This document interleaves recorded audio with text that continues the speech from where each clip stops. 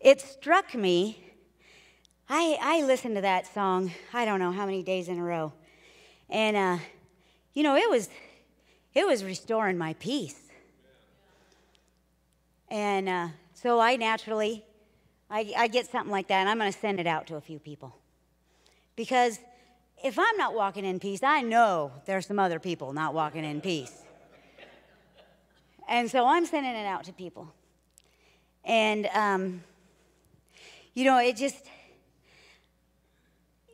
it has brought me to this place that I am in awe at the tools the Lord has given us.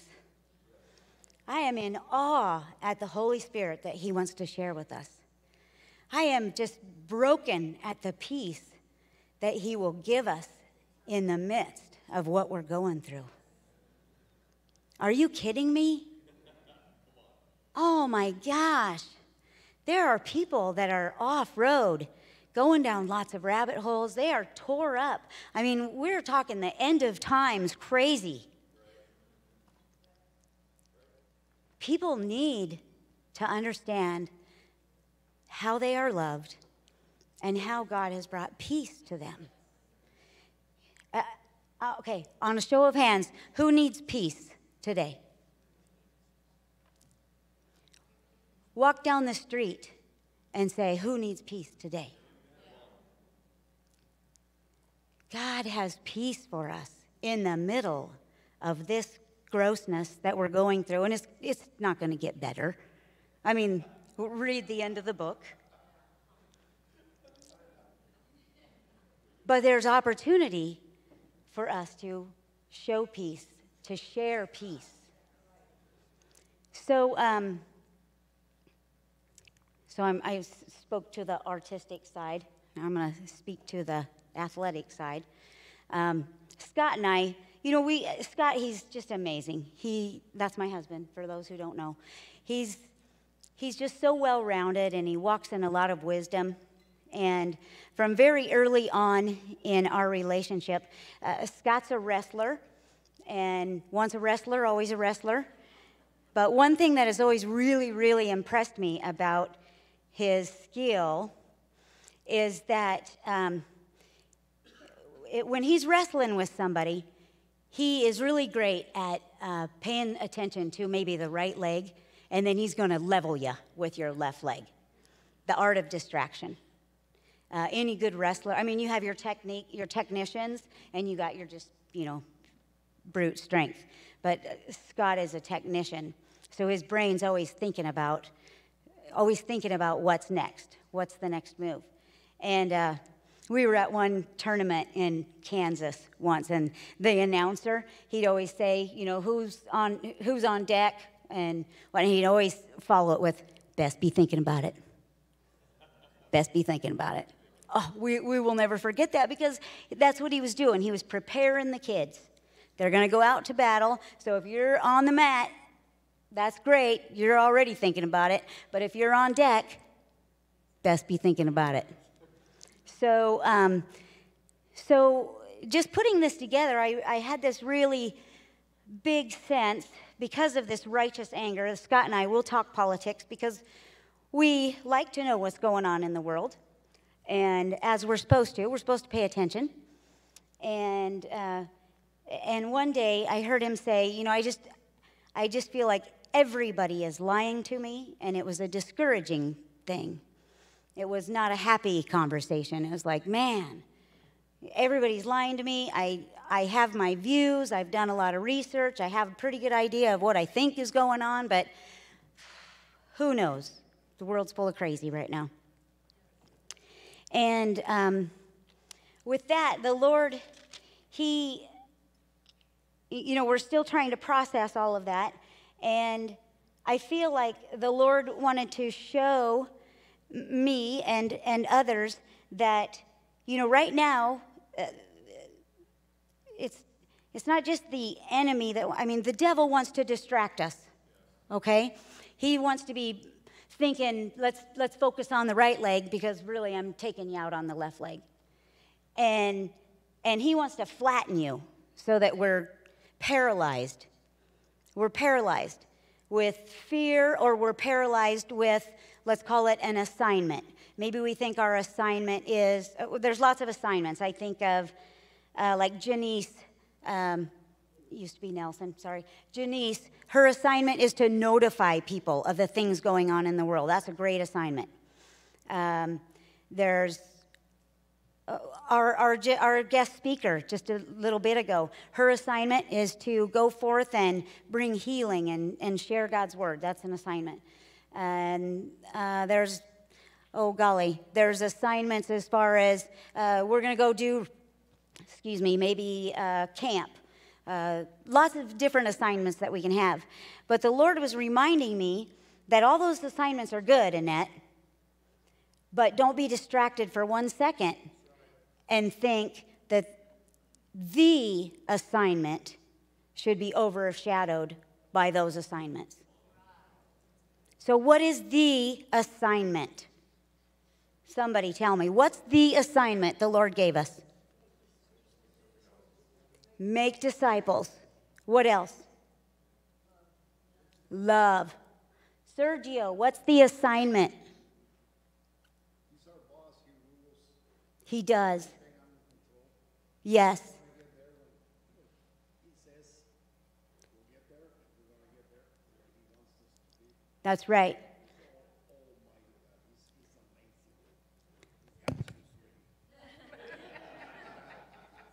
Thank you, Sergio. You know, the Lord's not complicated. He's not. He says, go make disciples. Go spread the good news. And instantly, our flesh is like a donkey with our legs out going, no, I don't want to do that. That's not my mission. Oh my gosh, because we make it so hard. We can scrub the men's toilet. We can rock babies. We can do all these things and show God's love. That's what he would have us do. I really feel strongly that the Lord will have us have lots of assignments. He does. He gives us lots of assignments, and we walk in them. But please don't think that they're more important than the assignment of spreading the good news, of walking in peace. Because people, they won't understand it. They'll see you walking in peace, and they would much rather jump on this bandwagon over here because it's easier, because we can all get angry. That is the devil making a distraction. That is keeping us, you said it, that is the devil. He wants to separate and destroy. He wants to divide and conquer. But the Lord says, I will never leave you or forsake you. When he gave the Great Commission to go and spread the gospel, did he say, hey, just jump out there and get going? No, he didn't. He said, hang out with me for 10 days. I'm going to send the helper, and then go. So don't be distracted in thinking that this is complicated or it's hard or that it's not necessary, because guess what? It is necessary. I don't know how many syllables you can put in necessary, but it's necessary. I do not think it's an accident right now that the Bridge Radio, that their mission right now is to go and preach to those who have been unreached. Because, don't get me wrong, but at the end times, which, we're not in the beginning of times, so whatever. At the end times, he wants everybody to be reached. He is not willing that anyone should perish. He's not willing. Not anybody. He paid a big price. He's not willing that price isn't for everybody. He wants that for everybody. He wants peace for everybody. He wants joy for everybody. He wants us to be active in our communities. He would even encourage us to use those assignments to be a platform. How about that? Be a platform to share the good news.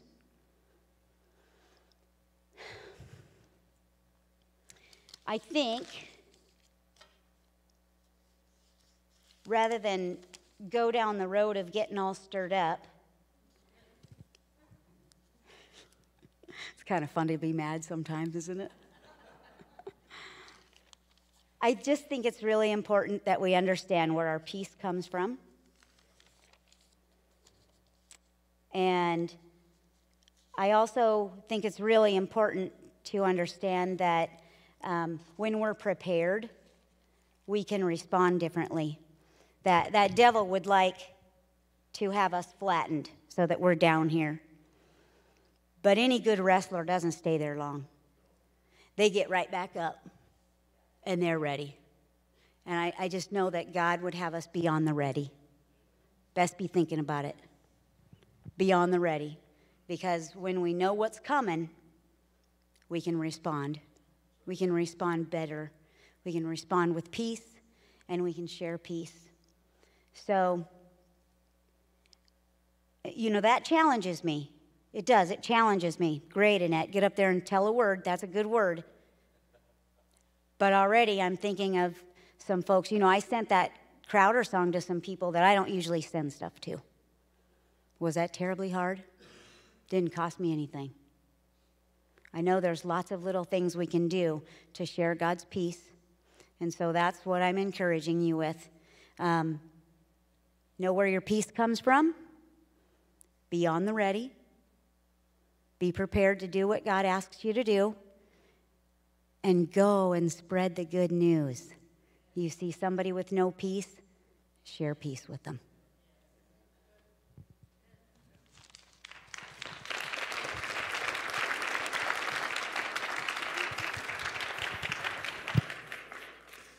It's a good word, Annette.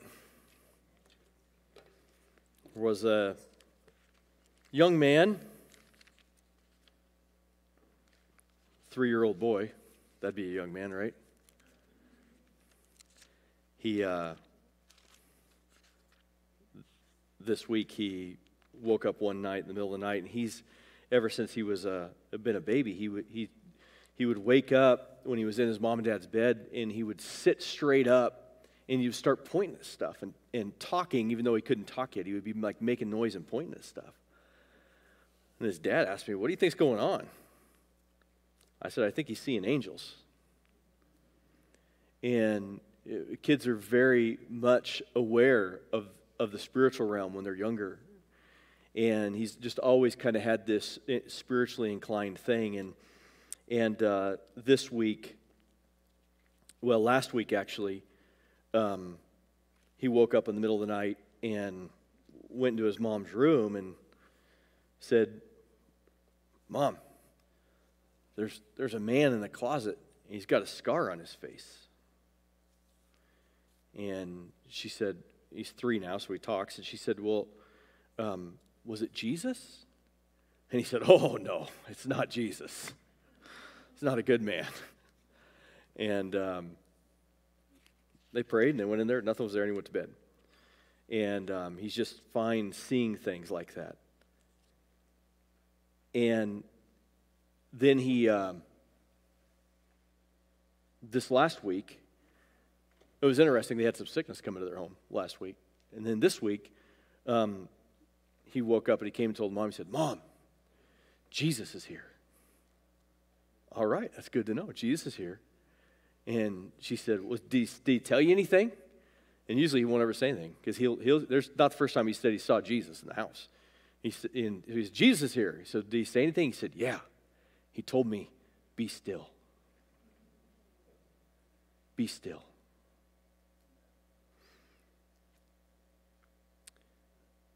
Psalm 46, it says, "Be still and know that I am God." In the midst of a battle, there was a war going on.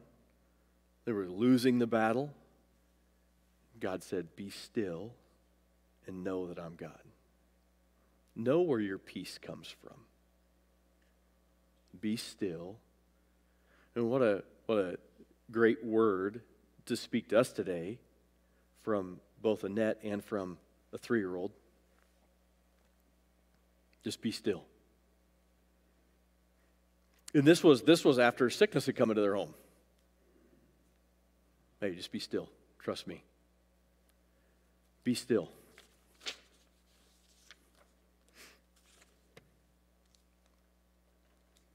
We all made this statement when the world shut down in 2020 that we weren't going to get busy again. How's that going? How's that going for you? There's a time just to stop and be still. Let me share one passage of Scripture with you this morning out of Psalm 23. Scripture a lot of you know.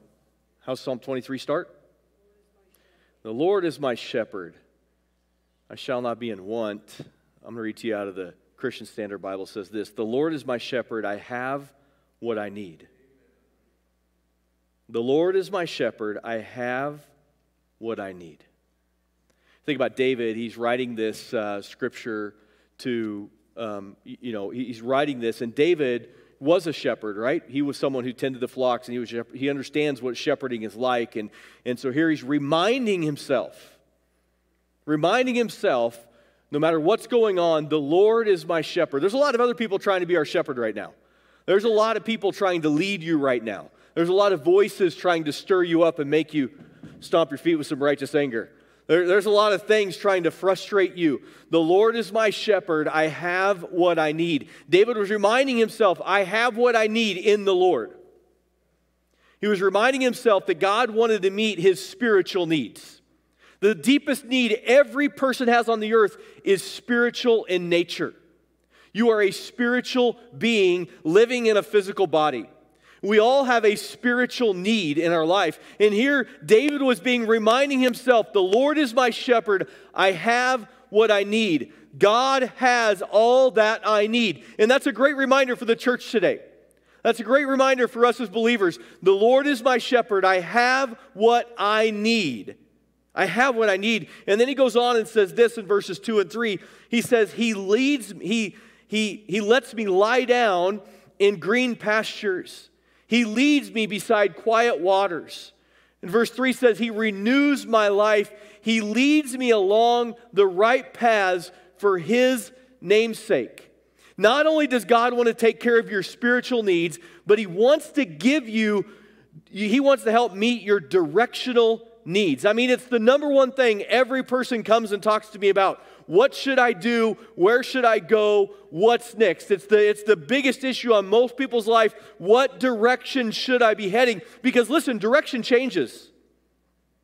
Direction changes. The direction to become a pastor changed in my life. My direction was go teach in the public schools, go coach, go be a light in a dark place. And my direction changed before I even got that job by going to a Christian school. It wasn't where I wanted to go. But God changed my direction, and in there laid a foundation to help me for what I'm doing today that I still didn't think I'd be doing. But directional needs. He lets me lie down go back to that verse 2. He lets me lie down in green pastures, and He leads me beside quiet waters. How does God lead you first and foremost? You think about a sheep. Shepherds lead sheep. Where do they lead them to? Water and pasture. Green grass. They lead them to green grass, right? A shepherd knows, hey, my sheep have eaten down all the grass here. We're going to the next hill. We got to take them to the next place. We can't just stay here where we've eaten everything up. And some believers, we've learned some things in the Word, and we just want to stay where everything's been eaten up. And God says, He's never like that. He says, I got something new for you. I want to help feed you today. You can't live on yesterday's nourishment. You can't live on yesterday's rhema word, which is where the word becomes alive to you, where the Holy Spirit brings life to you. You can't live on yesterday's word. You need a word for today. You need fresh grass for today, and that is what will lead you and give you direction. He leads you through His word. His fresh grass is the food that you can eat out of His word. And then He also leads you beside quiet waters because you need drink. You need something to drink. And water always references what in the Bible? Holy Spirit. Water represents the Holy Spirit in the Bible, that God wants to lead you through His word and through His Spirit. It's staying connected to that. Even in the midst of a storm, even in the midst of something horrible happening, He wants to lead you through His Word and through His Spirit to help change your direction to His direction. He might have directional change for you. And how do you know if you're going to change the right direction? It's based on what are you feeding on and what are you hearing from the Holy Spirit, who's your helper, your leader, your teacher, your guide. He wants to meet your directional need. And then it goes on in verse 4 and says, even when I go through the darkest valley, I fear no danger, for you are with me. Your rod and your staff, they comfort me. Even when I go through the darkest valley, I will not fear because you are with me. Listen, here's the other maybe biggest need that we all have in our lives, is that God wants to be with you and help meet your emotional needs. He wants to help meet your emotional needs. Even when I go through the darkest valley, I fear no danger, for you are with me. He wants to help you through that. Let me give you the greatest tool right here to help you with your emotional needs, how God wants to help you. It's this Christianese language that we just like to dismiss sometimes because I've heard it so many times, I guess I don't need it anymore. And it's these two words, repent and forgive. They're the greatest healers of your emotions. And God gives you all the tool, the ability to find freedom from that. When you realize that you've blown through the peace stop sign, and you are in a valley, and you go, oh man, God, I screwed up, I'm so sorry. He's not mad that you screwed up. He's not mad that you blew through the peace stop sign. He just wants you to learn from it. He says, I'm with you. I want to help you. And when you repent, immediately like that, thing's cleansed, and you're free to commune with Him again. And then repentance heals the deepest of relationships around us. Now, the world tells you, like, hold grudges as long as you possibly can. Be angry with people as much as you can. Let your emotions destroy you. That's what the world says. But when you repent and when you forgive, you bring healing and reconciliation between another person and yourself. And you find freedom and healing.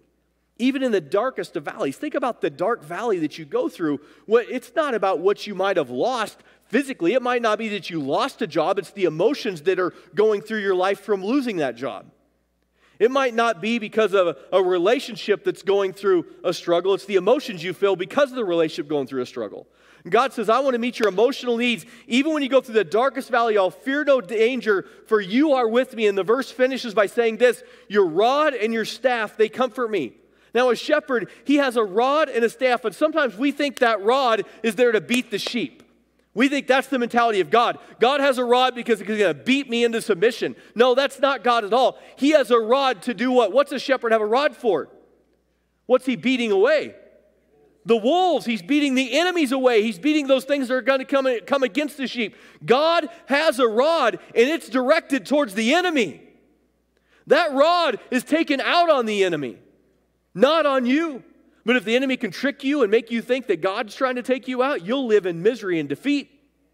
God has a rod, but it's not intended for you. It's intended to protect you. We call that the power of God. The power of God is the rod of God on display on your life. And then he has a staff where he sees that sheep that's kind of wandering along and not hearing his voice and not beckoning his call. And so he just reaches that staff out and he hooks that sheep. And you know, at first you don't like that, do you? But then once he turns that direction, turns the gaze, then the sheep starts coming back. And sometimes I need that. Sometimes that's a good thing for me. I need that little nudge from the Lord that says, hey, this is actually what's best for you over here, Mitch.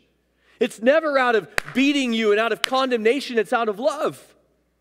I had this great encounter with God one Tuesday morning. I was in here worshiping, and this upbeat song was on, and it was a joyful song, and I was worshiping, and I was dancing, and I was free, and I was enjoying God. You know the greatest freedom you have in worship is when you're by yourself? You can be whoever you want to be, and you don't have to worry about what it says or thinks. And I'm just free before the Lord. I'm worshiping God, just enjoying myself, laughing and dancing so much I was out of breath when the song got over. And I got down at the altar right here because I need to get on my knees and breathe. And the Lord said, Mitch, I want you to forgive your enemies. And I started laughing. I was full of joy. I don't have any enemies, God. I'm good.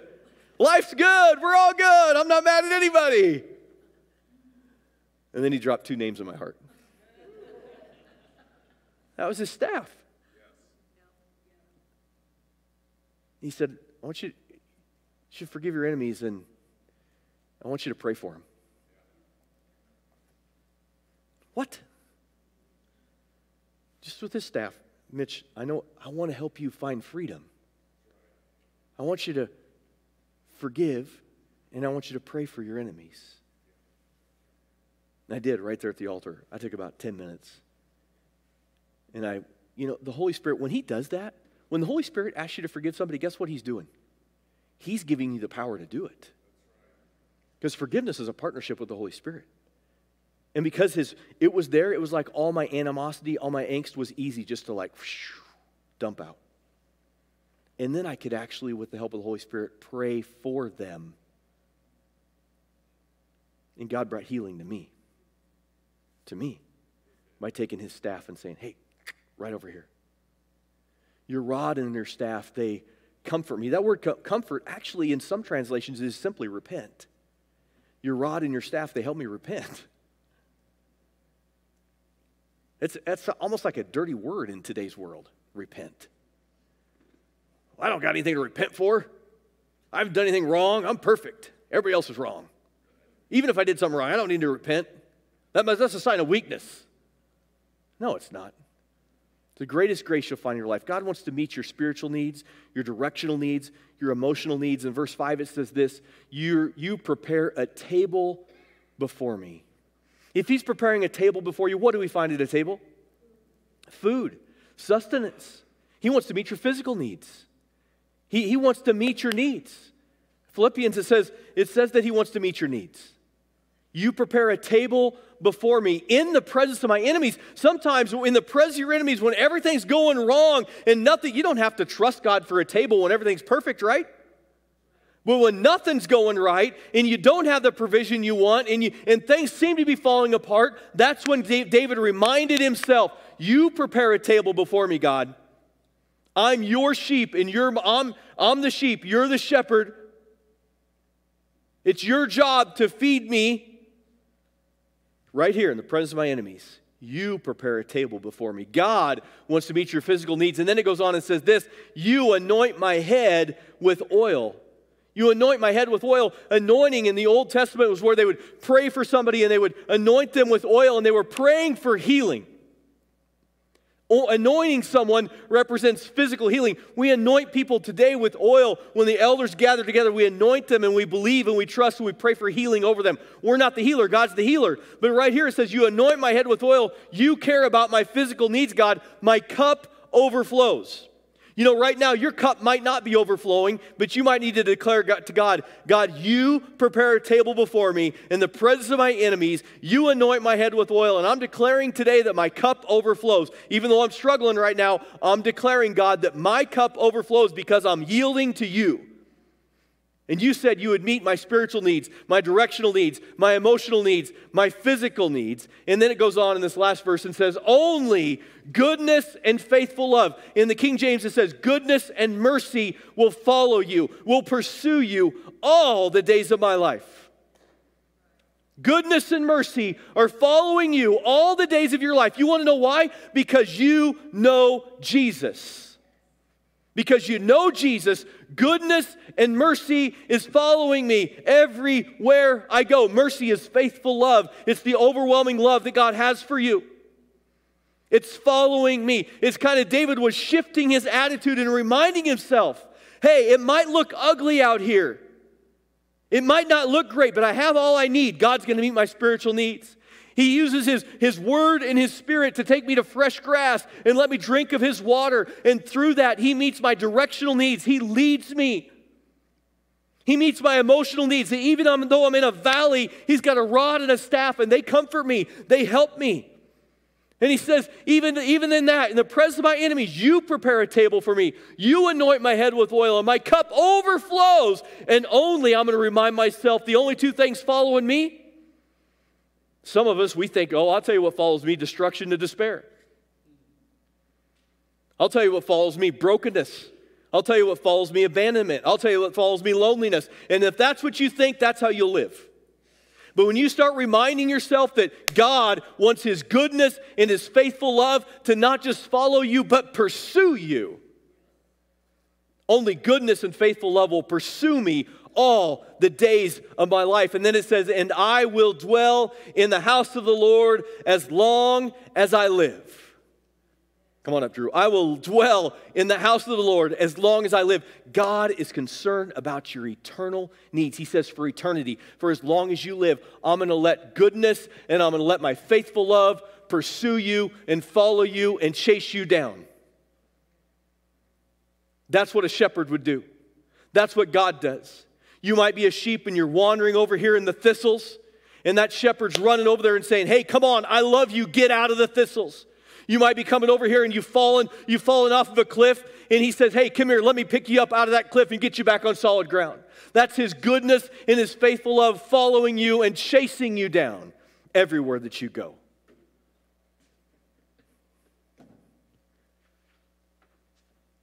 The Lord is my shepherd, I have what I need.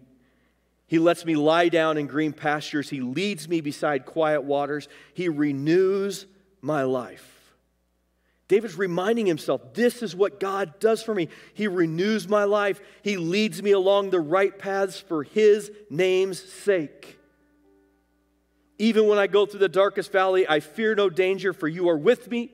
Your rod and your staff, they comfort me. You prepare a table before me in the presence of my enemies. You anoint my head with oil. My cup overflows. Only goodness and faithful love will pursue me all the days of my life, and I will dwell in the house of the Lord as long as I live. That's where I'm going to be. Come on, stand with me. Father, today we pray. We thank you, God, that you are more than enough. We thank you that no matter what voices are shouting in the world, they're going to be drowned out by your voice. God, we ask you for that today. Would you drown out the voice of the world? That we would hear your voice above it all. Holy Spirit, we need directional cues. We need to know where to go to lunch today. We need to know what we're supposed to do with our time tomorrow. We need to know who we're supposed to bless this week. We need directional needs. We ask you, Holy Spirit, would you speak to our hearts? Father, we can't live on yesterday's manna. We need fresh manna today. We need a fresh rhema word today. God, as we take time to look into your word, would you give us the fresh word that we need today that gives us direction? God, you never said you would leave us in the valley, that you'd be there with us. We would not have to live with overwhelmed emotions and frustration and depression, but you would take us out of that valley. Lord, we're thankful that you prepare a table before us even in the hardest of days. You are our provider. You're the one that meets our needs. Father, I thank you. I thank you that there's two things chasing me down, and they are pursuing me, and it is your goodness and your love. And I just want to be overrun with your goodness and your love, God. I want to be consumed with your goodness and your love. Would you keep chasing me down? I give you permission today, God, to chase me down with your goodness. Reveal your goodness to me. Pour your love out upon me, God. I give you permission today to come after me with all that you are. And I thank you, God, that I have eternal security, that I will dwell in the house of the Lord forever, as long as I shall live. Amen and amen. Come on, sing this with us before we go today.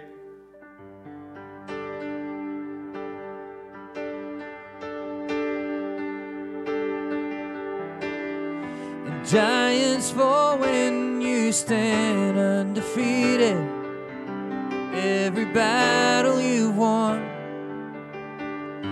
I am who you say I am. Come on, sing it out. Make this declaration. Crown me with confidence. I am seated in the heavenly place, undefeated, with the one who has conquered it all.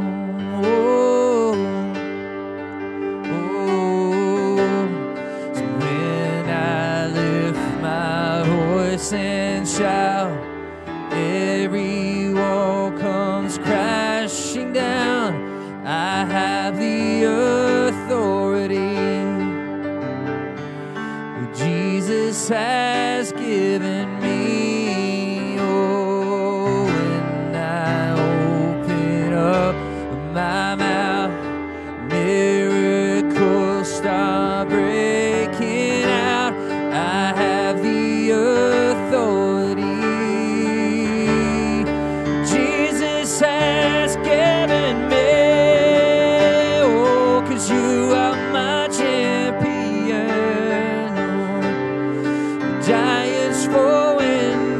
stand undefeated.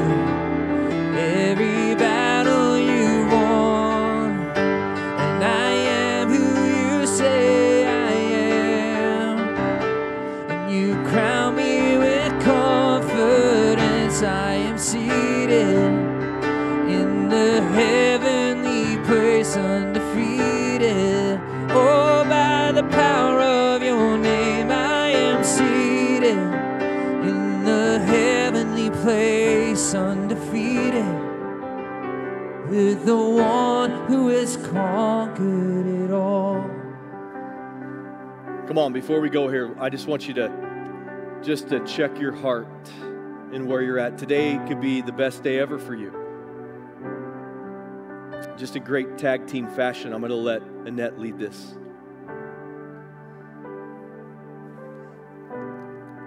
Thank you. Thank you, Lord. Thank you, Lord. I just can't go away from here without reminding us that it starts with Jesus. Jesus has been pulling on your heartstrings for a long time. This might be the 10th time you've been to a service where your heart's on fire because Jesus has been calling you. He's been wooing you. He says it starts with me. Jesus says it starts with me. It's my heavenly Father, but I came so that I could pay for your sins and I could go prepare a place for you. You know, I talked about peace. And you're not going to get that peace unless you start with Jesus. So, you know, I'm old school. I'm not about bowing your head and closing your eyes if you want to accept Jesus. If that's what you got to do, do it. Accept Jesus. But I'm about standing up boldly and saying, okay, you created me. You know what I need. And I am at the point in my life where I must say yes. I'm going to say yes. And when I'm done saying yes in here, I'm going to go tell somebody out there, I said yes. I said yes to Jesus, and he has given me a peace that I cannot even explain. I cannot even explain the peace that he has given us. He's got it right there. It's right there. Just say yes. Who says yes to Jesus? Who has said yes to Jesus in the past? Who is saying yes to Jesus today? Who is saying yes to Jesus today for the first time ever publicly?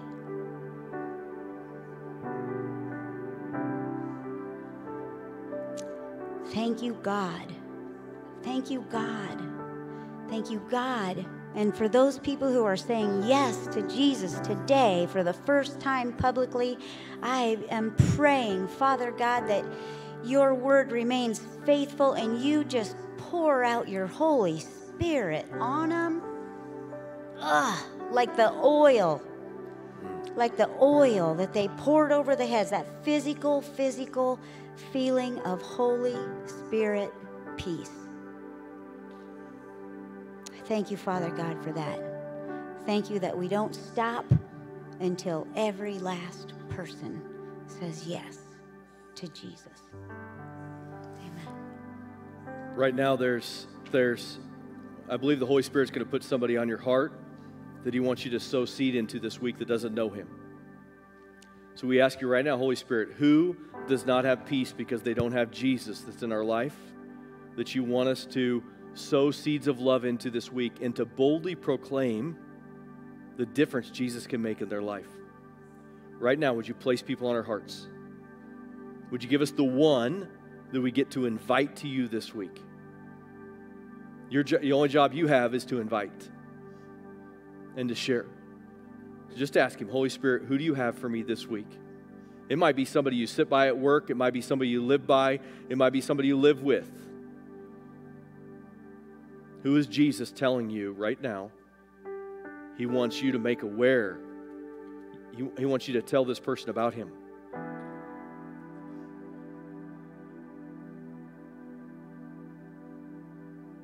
Father, today is the day of salvation. Today is the day of salvation. Lord, there's people in this room, there's people online that are making decisions for you right now, that are encountering your grace new and fresh today, some for the very first time. Father, I pray right now for each and every one of those people as they are surrendering their hearts to you, as they are making a fresh commitment to you. I pray that your peace would flood their soul, that your peace would wash over them today, and they would no longer be distracted and by the agonizing voices, but they would hear your voice and your word. Right now, would you change hearts in this room as you're touching them? And right now, we pray for, who's that person on your heart? Who's that person? Pray for him right now. Lord, we pray for that person. We pray for that person. I heard the word Carl, and I heard the word Sean. Lord, I pray for Carl and Sean right now, God. I pray for them in the name of Jesus, Lord, that they would come to know the saving power of Jesus Christ. Right now, in Jesus' name, I pray for those that are with us that we need to share the truth with. Who is that you need to pray for right now? God, we pray that you'd give us a divine opportunity to share love with them. We pray, Lord, for an open door and an open conversation. And we thank you, Lord, your word says if we'll open our mouth that you'll fill it. I thank you, Lord, for the testimony shared with me a few weeks ago that somebody simply put on a service from a few weeks ago and they were able to lead their good friend to you by watching a service with them. God, I pray that you'd give us the strategy and the words to share with those that are lost. Lord, today is the day for salvation. Today is the day of revival. Today is the day for people's lives to be changed, Lord. I thank you, Lord, in advance right now for the hundreds and thousands of people that are coming to know you this fall. I thank you, Lord, for the thousands of people in Kearney, Nebraska that are going to surrender their lives to you for the first time in Jesus' name, Lord. I thank you for that right now, that in this world there are people turning to you right now, and we ask for that, Lord. We thank you, Lord, that in places like Iran and Afghanistan, that's where the fastest growing church is because they're under persecution. And as we feel a smidge of persecution, we thank you, Lord, it's turning people to you. Lord, help us to be the light and the salt you've called us to be. And we pray for them. Who is it right now? Pray for them by name. I pray for Carl and Sean right now, Lord. I pray that you'd open their hearts. You begin to open and till the soil, Lord, that when the word comes, they would receive the soil and they would find you. In Jesus' name we pray. And everybody said, amen. Come on, thank God for his word today. Amen and amen. If you want to drop your connection card and your offering on the way out, we would love for you to do that. And listen, if you made a decision for Jesus, if you said, hey, I want to surrender my life to Jesus, would you come and share that with me? Be bold enough to share that. Or you can mark on your connection card as well, but we'd love for you to come and share it with us. Be blessed. Have a great day.